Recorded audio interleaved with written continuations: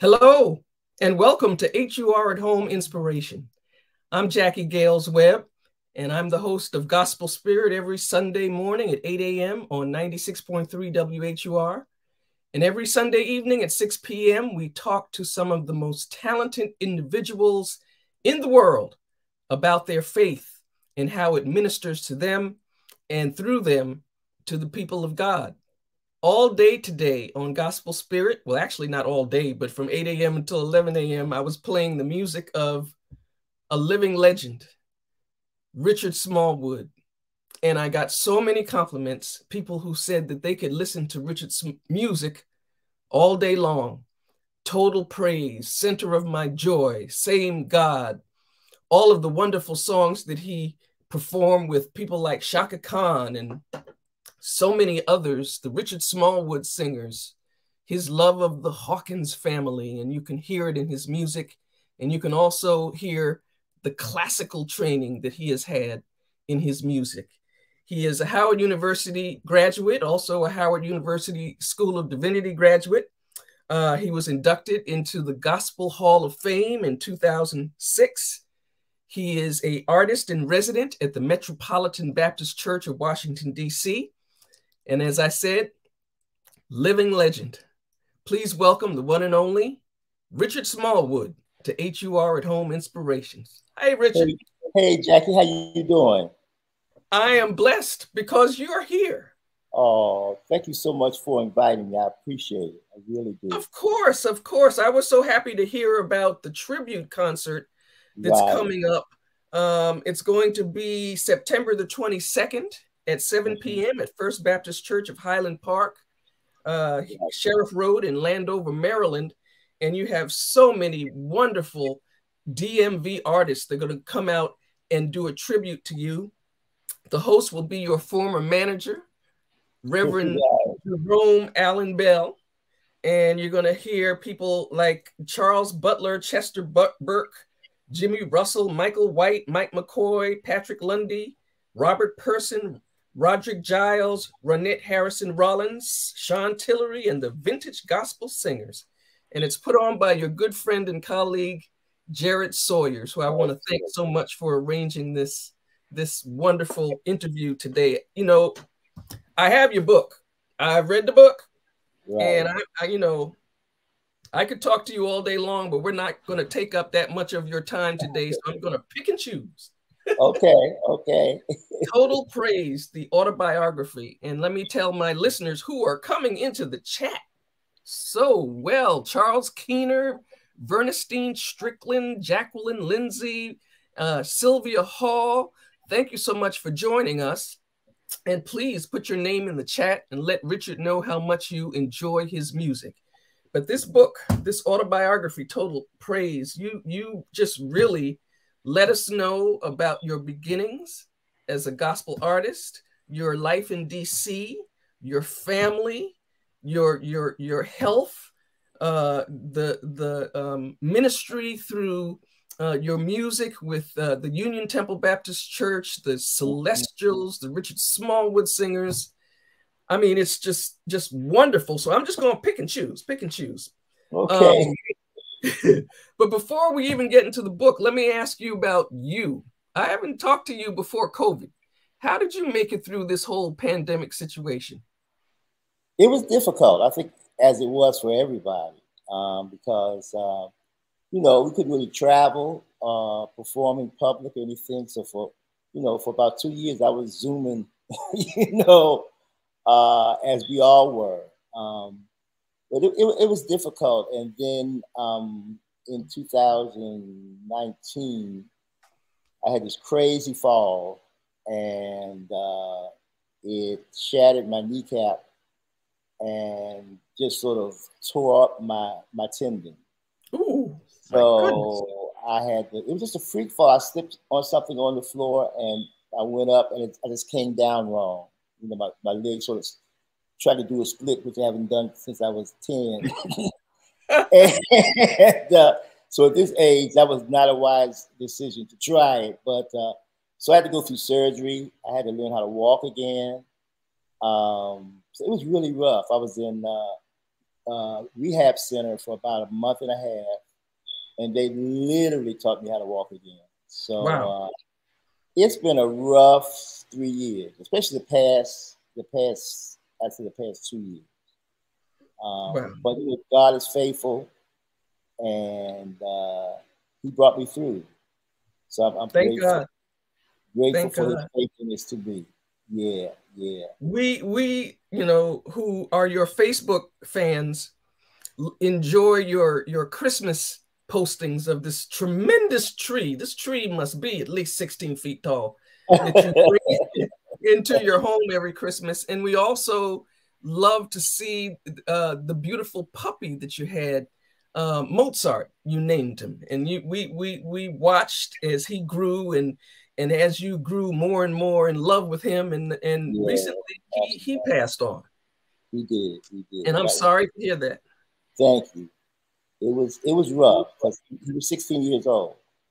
So he's been with me through almost the bulk of my writing. And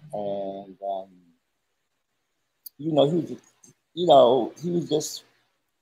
he was just that little friend that was just so truthful and loving. And but I heard a lot that he died right before I went to rehab.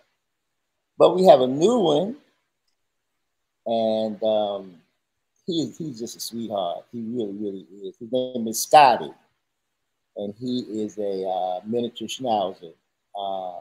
And he's a puppy, so you have the fight of him getting paper and chewing up. He got a hold of a Snickers bar. We don't know where he got it from. Of course, chocolate is poisonous to dogs. He just got the wrapper.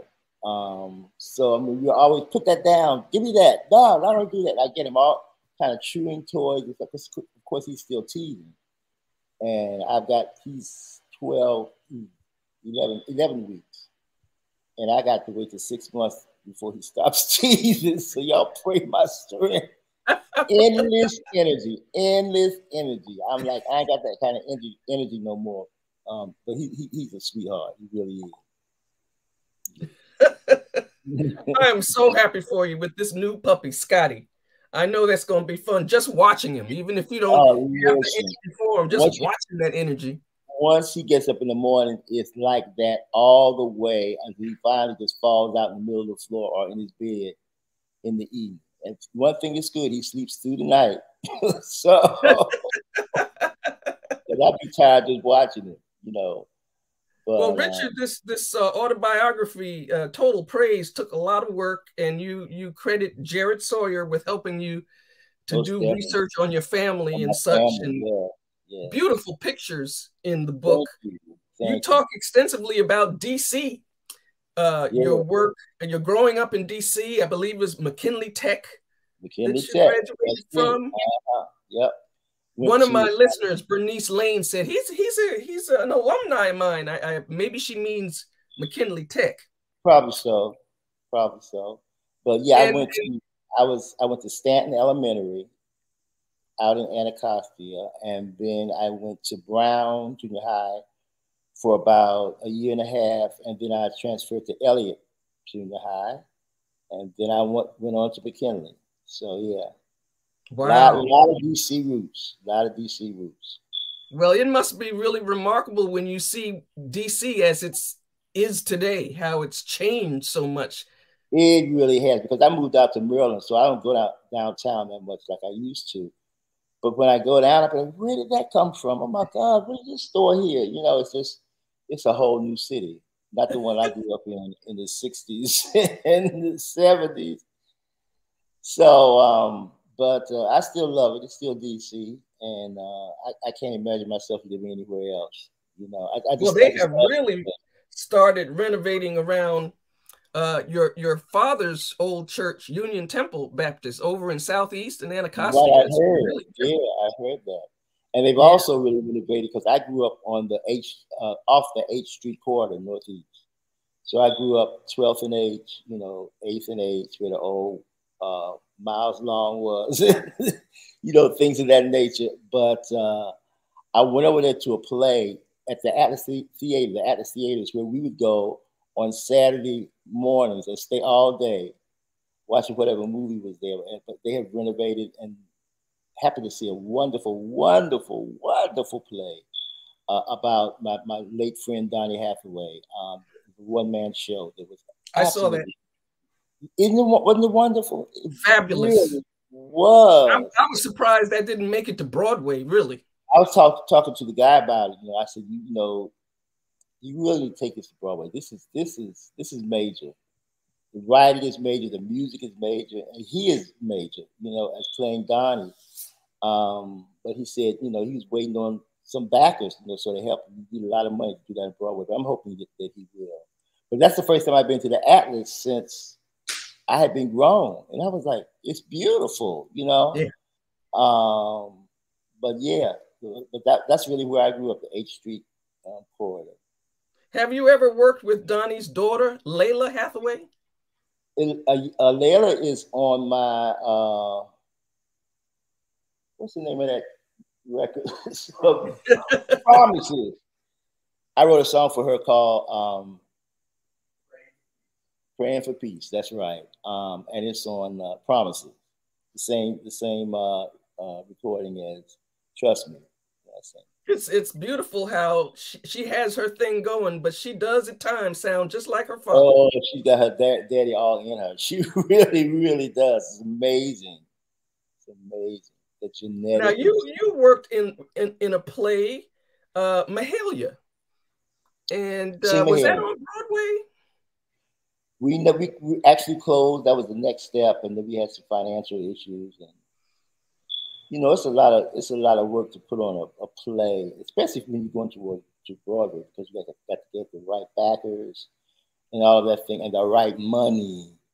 And but yeah, we did it for about 8 months, and that was with Jennifer Holliday played Mahalia, and the Smallwood singers were in it. Lynette Hawkins Stevens was in it. So many great gifts were in that. That's one of the most talented groups of individuals that I've worked with. Yeah, it was a wonderful time. That was like 80, I think it was 87, 86, 87, somewhere around there. Well, the book is full of great stories about the play and several other things. And one thing that stood out to me was it was in a chapter called Lessons Learned. And you talked about how when you were younger, you were in a program with James Cleveland and performed an arrangement of the Lord's Prayer. And then you came back to DC and heard legendary DC disc jockey Cal Hackett playing a song, the Lord's Prayer, with your arrangement. No. I don't want to accuse the wrong person. It was an arrangement of the Lord's Prayer, but it wasn't my arrangement.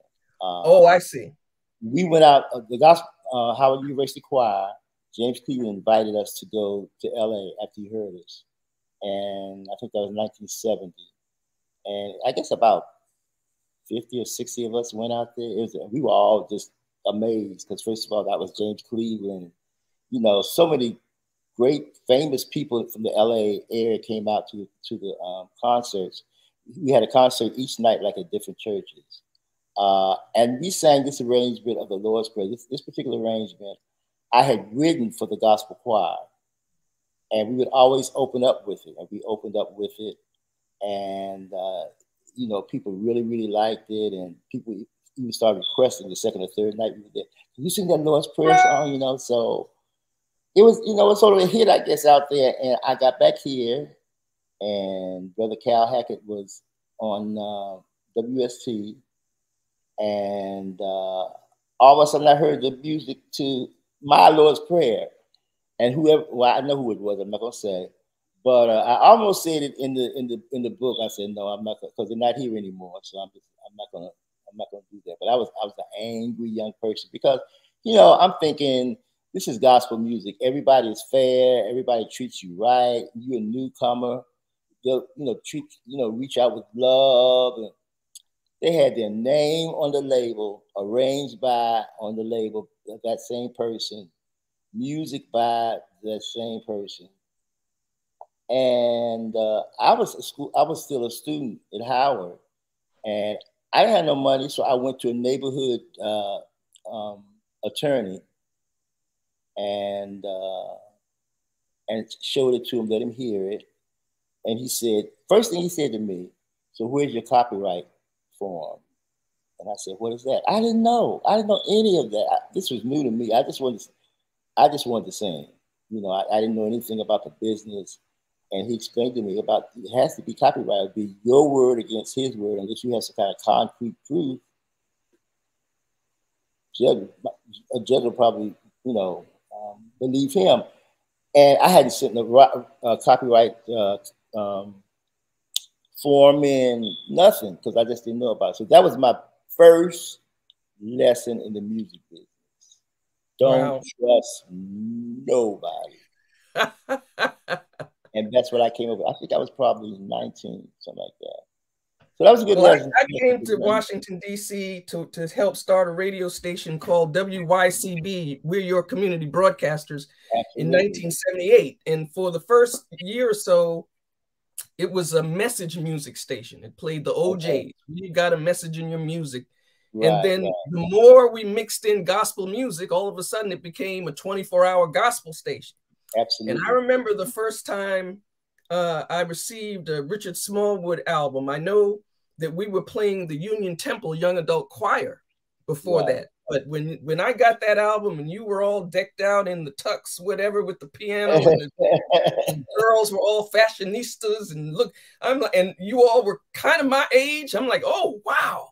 And then I heard Dottie Jones sing I Love the Lord. Oh, my goodness. So, you know, I was playing it like crazy.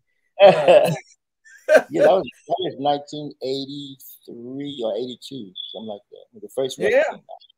Just phenomenal. And what's also phenomenal about you, not only, you know, how God ministers through your music, but your classical training comes through. And that's definitely unique in the gospel industry. So you kind of classed us up there. Yeah. You know, I really was training at Howard to be a classical pianist, but gospel was always there. I mean, it was just something I could not get away from. You know, it's just like there was a magnet just pulling me back to that genre of music because it's what I grew up listening to. I grew up listening to classical and gospel. That's a crazy combination of genres. You know, nobody was really doing that. So it was quite a revelation. And my teacher, my piano teacher, the late Dr. Thomas Kerr, told me he'd be teaching me classical pieces, and he would say stuff like, "Richard, you know that little cadenza or that little passage you played in your Chopin or something like that. You could use that same thing in the gospel." And I said, "You can?" He said, "There's no reason why you can't." And you know, that's where that whole classical thing came from, because that was right down my era, because you know that's what I listened to. Coming up was gospel, classical, Broadway, a little bit of jazz. Of course, my stepdad, who was a pastor, wouldn't allow gospel. I wouldn't allow secular, so I would sneak the secular records in and turn the volume down really, really low. And once he didn't say anything, I started turning it up, you know, little by little. And within 4 or 5 months, that secular music, Motown and Aretha, everybody else was just as loud as my gospels and the Davis Sisters and the Martin Singers and all those other folk. So yeah, I grew up listening to it all. So I think I was influenced by so many different genres. I praise God for my mother, who was very instrumental in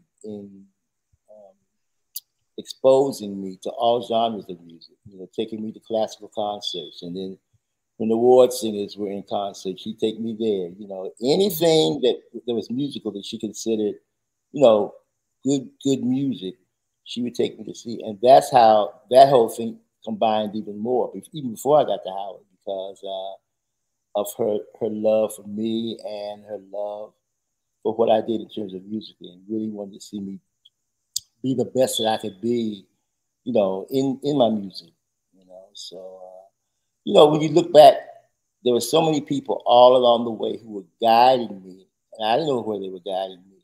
And they may have known where they were guiding me, but they were guiding me to who I became. I've got music teachers and all kind of people in my life. Roberta Flack was my 8th grade music teacher. And Donnie was in school with me. He was a senior when I was a freshman. He taught me so many things. He's like, why don't you use this? I was like, oh, we allowed, because I came from the era, if it got too bluesy or too jazzy, they said, stop playing that rock and roll, boy. And I just loved music. If it was good, I just wanted to play it, and so there were people like that all along who just inspired me. And I owe them so much. Some of them, thank God, are still here, but a lot of them are gone. But I'm so grateful. It's ironic the way that God puts people in your life, and you don't know why He's putting them there, but He had a plan, that I didn't know of. I'm doing what I've always wanted to do, but I never knew that I would realize that. So He was preparing me all the way from a child, from a 5-year-old who had a record player with the 78s on it, And my biggest gift was somebody to buy me a record. Money was nothing. It was about buy me the latest record by so and so and so, Or my mom would go. They used to, if you go to the supermarket, you could get these classical albums for real cheap, like $1 or something like that. And she didn't know what the names of them were. She just bring them home to me, and I would just fall in love. So I'd go from gospel to the classical back, and then she worked for a lady whose husband used to be one of the presidents of Columbia Records, and I would go to work with Mama and get in front of that lady's record player and play all these, The Sound of Music and Camelot and all these different, plays that I never got to see, but in my mind, I would imagine what they looked like, and I knew all those songs backwards. I could play them, I could sing them, But it was again God putting me in certain places to help me become who He wanted me to be. Well, one of your most famous compositions, I remember the story that you told that, and forgive me, I'm not a musician, so I don't know musical terms. It had something to do with the key of D, capital D and small d. There was an instance when you were younger and you were put in a position to play in that key, and you couldn't, yeah. But later on, Total Praise was in that key. That key that I could play. Yeah, I used to play for the Washington D.C. Baptist Convention Choir. The late Reverend Cleavon Derricks, who wrote Just a Little Talk with Jesus, he was my pastor then, and we did all kind of songs. We did anthems, we did hymns, we did gospel, and it was this one anthem that I could not get that key right to save my life, and I would stumble all over. And his wife was the major pianist, and I would play the organ. And that particular night, she wasn't there. He said, "Okay, Richard, come over here and play this song for me." I was like, "Oh, Lord, have mercy." And when I tell you, it was a disaster. I mean, disaster of the highest magnitude. So finally, he said, "All right, son, but we'll go with that next week when Miss Derricks is here." I could have gone under the pew, under the piano bench. But I tell you what, when I came back that next week, I knew D flat backwards, the key of D flat. And it was recently that I looked back and I said, my God, Total Praise is in D flat. That was a key that I was terrified of. Oh, my goodness. Yeah. Wow. See, that's God works wonders, He does. He really does. He was preparing you for Total Praise way back then. And I didn't even know. I had no clue. So you're very open in the book about dealing with depression. And I remember that you were very open to speak to people about the fact that there's no sin in seeking help, counseling. And I want to thank you for that. You also were very open in the book about the family secret, how one day your mother called you and told you that your father, the man that you thought was your father, was not your father. Right. That's traumatic. It is traumatic. Vision and I, we were on our way to, I think it was somewhere in Ohio. and I had to run by the store and get some medication, the pharmacy, run by some, get some medication. And mom called, and she was just, just sort of going like rambling and sort of. And I was like, why is she rambling like this? I guess she was trying to get up her nerve. And so she started talking and something about my father. And I said, well, thinking Smallwood, and she said to me, I forgot the exact words to me, that she and Smallwood were never intimate. And I said, well, y'all had to be intimate one time because I'm here. And she said, he's not your father. But I tell you, I've never been so shocked in my life. Although, you have to give credit to kids because kids are very intelligent. They're intuitive. And sometimes something is wrong, but you just can't put your hands on it. And that's what I was with him. We were never close. He was physically abusive. And something was just like not right, and I couldn't put my hand on it. And I looked like nobody in his family. When you turn to look at my mother's family, either you could be my mother, my brother, or my sister. We all look so much alike, and so it was a lot with that, and even when I wrote about it, I thought about it. Do I really want to say this? And I talked to a lot of my friends. They said, Richard, be real. Because you don't know who is going through the same thing, who have gone through. It's funny how people think that certain people who do certain, in the arts or something like that, they don't have any problems or anything like that. And I did, and we found out that my father's really my cousin. And we thought they were my cousin. We were really, really, really close. They're younger than me. One is 12 years younger than me, the other is 10 years younger than me. And we came up, they lived in DC when they were little tykes, little baby kids. We would always go over there, and they were my cousins, And so their mother, who was very close to my mother, called me and said, do you want to know who your father really is? And I was like, oh, Lord, here we go again. I was like, I think. And she said, your father was my husband, Robert, who I thought was my second cousin. Mm. So, but we were already so close, and I think my brothers and my family were afraid of how I would accept it, But I was like, we've been kin folks since y'all been born, So I mean, and people, it's really funny because they come to everything that I do, in the area, and everybody kept saying, y'all look like brothers. I was like, well, no, I'm thinking you're double cousins. Like, we double cousins. Somebody sent me a picture of them and their double cousin and said, okay, this is my double cousin. This is who you say is your double cousin. We don't look anything alike. Y'all do, and so that's how I found out. Of course, it didn't do anything but make us closer. But I was this old. I was still in my 60s when I got the information about it. So it took some getting used to. Thank God I was already in therapy. So that sort of helped me get through it, And do you know what the catalyst was for your mother to tell you at that time? Had something happened? I think she thought she wouldn't be here much longer. And because this was maybe 3 years before she passed. It may have been shorter than that. And I just think she just felt she wasn't going to be here much longer, and she may as well tell me the bulk of it, because she never told me exactly who it was. She just said Smallwood wasn't. It was my brother's mother who told me. And she said when she married into the family, I think she married into our family when I was about 7 or 8.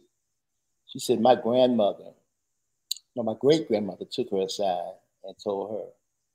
Oh my goodness. Uh-huh. So did the cousins the ones that you thought were cousins, Did they know before you did, or you all Oh, yeah, found out at once? they knew. And Wow. but everybody was afraid to tell me because they just didn't know, you know, how I was going to accept it. Would I turn away?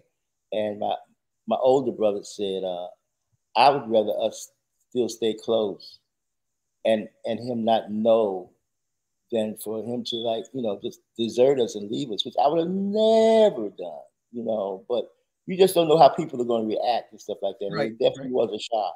You know, it was definitely a right. shock. So that was It quite turned a out moment. beautifully. It That's so. really turned out good. Yeah, my Yeah. Dale Atterbury, who sings with Vision, he said, Richard, I used to wonder because when we sing somewhere, he said they were all there on the first two rows. And he said they roll like brothers and sisters or something as opposed to cousins, you know. And they look at us and say, "My God, y'all look like." One of my brothers was downtown, and Donnie McClurkin was down there, and Donnie stopped him and said, "You have to be related to Richard Smallwood." So he said, "Well, yeah, that's my brother." It's like, so everybody was seeing this, but me. I was just sort of in denial, you know. But thank God that Mama Rosa, who we call her, is still alive, and she was the one that told us. Because if she had died, we would have never got the whole story. She had the Wow. entire story. Wow. Well, you know, once again, thank you for this book. Tremendous book, really. I mean, to learn about DC, to learn about your career, gospel music, what you've been through is just absolutely fantastic. And this tribute concert's coming up. It's going to be September the 22nd at First Baptist Church of Highland Park with all of the greatest DMV artists to give you a tribute that is so, so well deserved. And you know, it's not over, Richard. What's next? Are you going to do any more recording? Someone had mentioned something about you were thinking about a music school. What's coming up? You know, I don't have anything concrete that's coming up. I'm just still waiting to see what God wants me to do next. You know, that's where I am now. You know, there was so many years I had to prove myself, and that got so frustrating because, you know, when I started out, people didn't really get my music. There's too much classical in it. Why is that there? Why is that there? I don't know why I said that's the way I heard it, you know.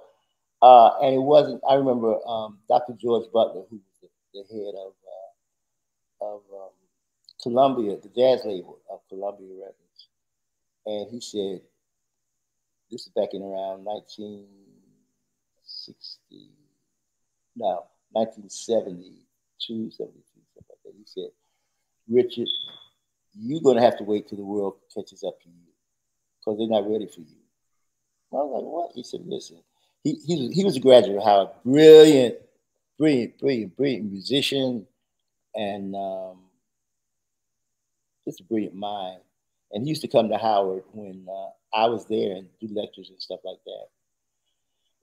But he said, you got to wait for the world to catch up with you. He said, but when they do, you see it's going to be a difference that you would never imagine. You know, so I was like, well, thank you. And almost 10 years to the day was when I got my first record.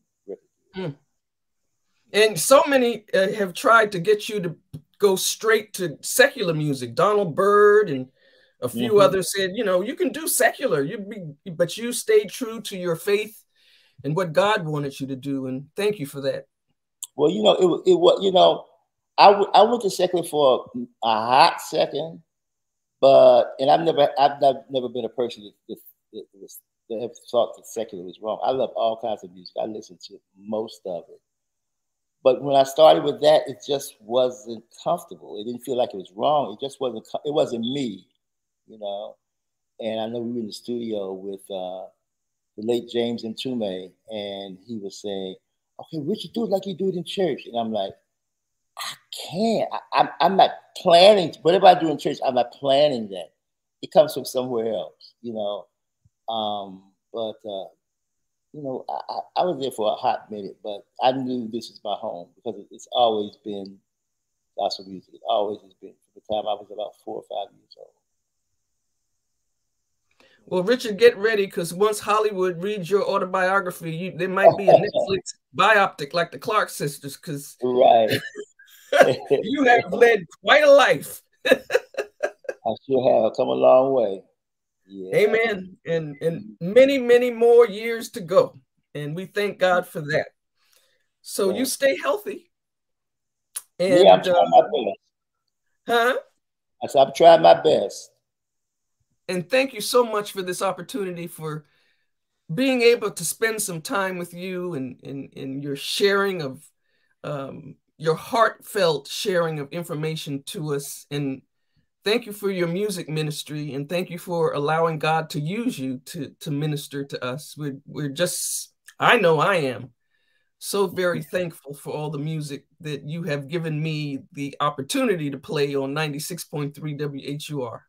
Well, Jackie, listen, I appreciate you more than you could ever know for playing me the way you have down through these years. You know, that's one thing when people ask me about being from DC, they say, well, they support you. I was like, the DMV has supported me since day one. The religious announcers, the audience.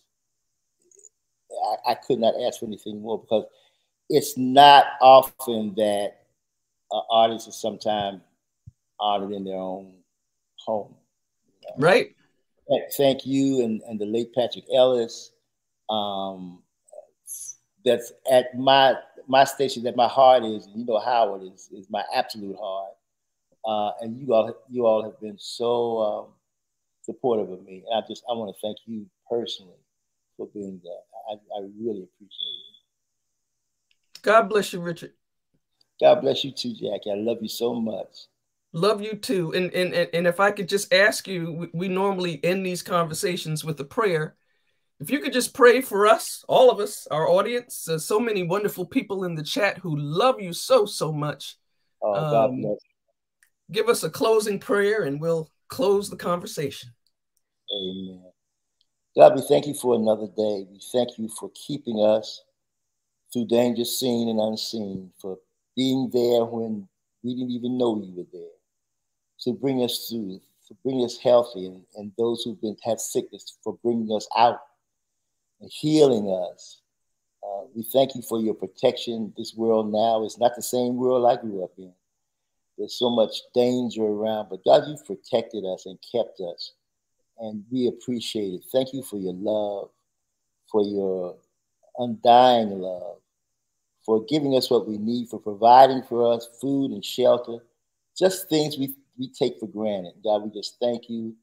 Ask you to bless Jackie and WHUR. Thank you for the music and the blessings they have played over the radio so many years and helped so many people. Now continue to bless us and keep us safe. We love you and we give you all the praise and glory and honor. In Jesus' name we pray. Amen. Amen. Thank you so much, Richard. My pleasure, Jackie. My pleasure. Love you. Love you too. Thank you to everybody who tuned in today to HUR at Home Inspiration. God bless you. Please be safe out there. We want you back here next Sunday at 6 p.m. on Facebook, YouTube, and WHUR.com. And don't forget about Gospel Spirit, 8 a.m. to 11 on 96.3 WHUR. God bless you and thank you.